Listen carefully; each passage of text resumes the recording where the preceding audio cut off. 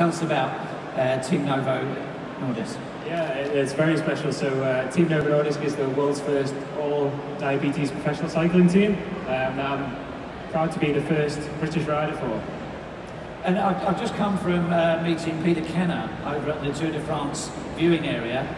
He's Isle of Man, Mark Cavendish Isle of Man, you're Isle of Man.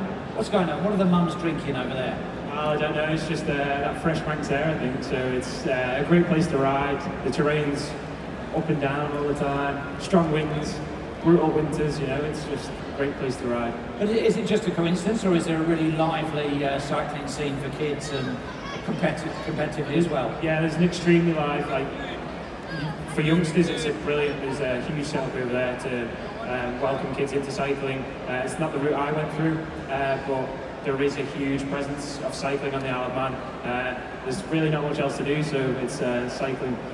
So, I mean, type A diabetes, at the moment, it's not preventable, it's a hereditary genetic thing. When were you diagnosed? Yeah, it's an autoimmune condition. I was diagnosed at 10 years old, so I didn't really know what was going on. I always say to people that it's the best thing that ever happened to me, and I stand by that. You might think I'm crazy, but at 10 years old, I developed a routine that has now got me to where I am. And so cycling came afterwards, because we've met some of your colleagues that were diagnosed at 17, but they were already very, very sporty and actually into cycling, but you've come into cycling after your diagnosis. Yeah, so I didn't really do much at 10 years old. I was a keen sportsman. I then grew up in my teens. I was a footballer. I moved from football to sort of endurance sports, which made no sense because I was a goalkeeper when I played football. You were a cross-country runner? I was a cross-country runner, so I moved into long-distance running, national champion in the Isle of Man twice, so big engine. And then I went to university. I was then a triathlete. I raced twice age group worlds for Great Britain. I then raced for Team Novo Nordisk on the elite team, so I was a triathlete for them. They asked me in 2016 to join the development team, so after 18 months of the development team they offered me a pro contract, and so really fast 2.5 years. It's kind of been from here to way up here. And what should we be looking out for tomorrow? What are your thoughts individually and as part of the team for the Classic? Individually, I want to be aggressive. This is the first time Team Novo Nordisk have raced in Britain since 2015. It's the first time I'll get to race in Britain as part of Team Novo Nordisk. So I'm looking to be aggressive. The team's looking to be aggressive. Want to show we're not here to make up the numbers. We're here to show how hard we can race and do it to inspire, educate and empower those affected by diabetes. Have you got family, friends coming to see you?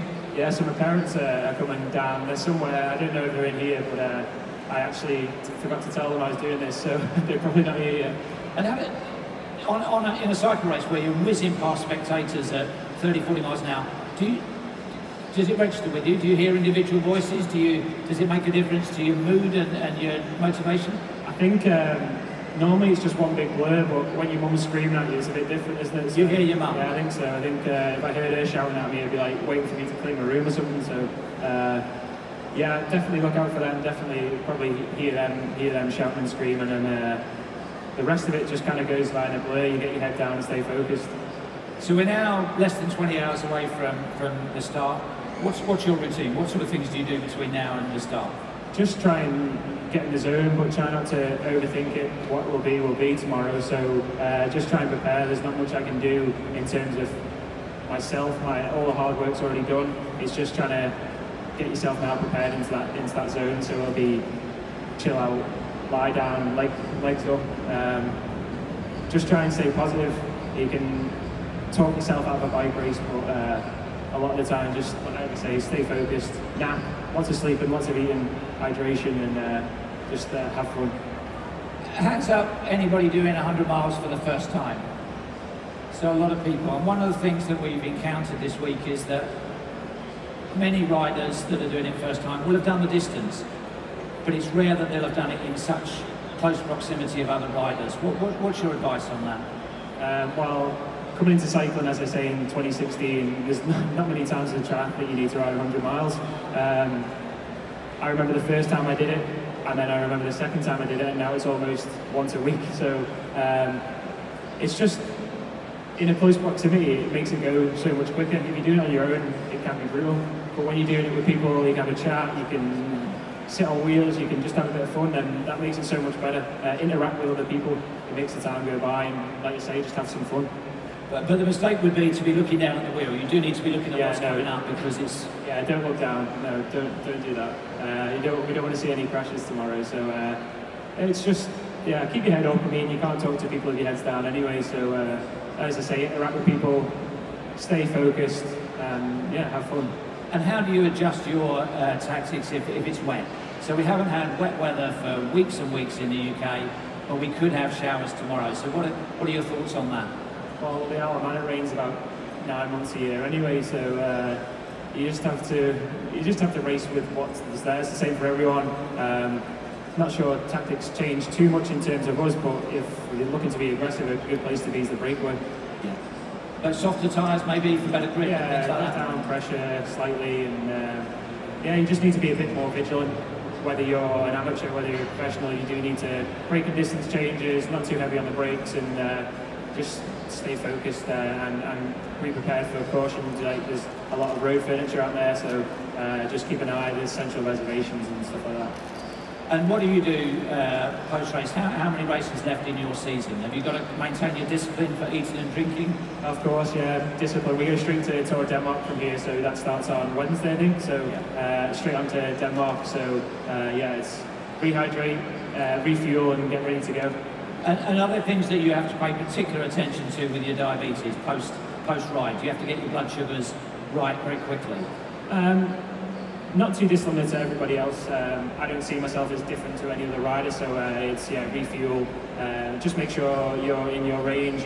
You are where you need to be, and everyone's different. So what I do might be different to what another rider does. So I just need to make sure that it works for me, and then it tends to be the same recovery as it is for everyone else.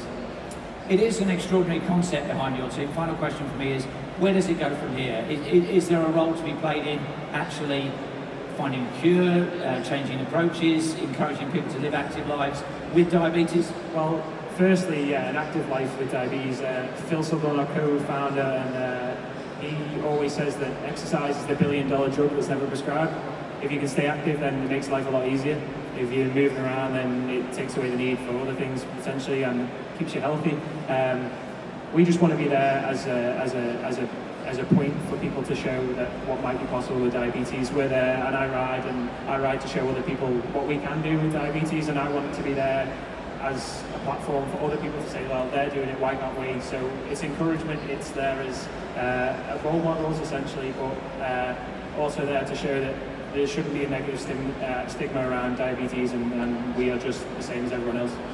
We wish you well. We'll be looking out for Team Novo Nordisk tomorrow. Ladies and gentlemen, let's hear it for Sam. Thank you.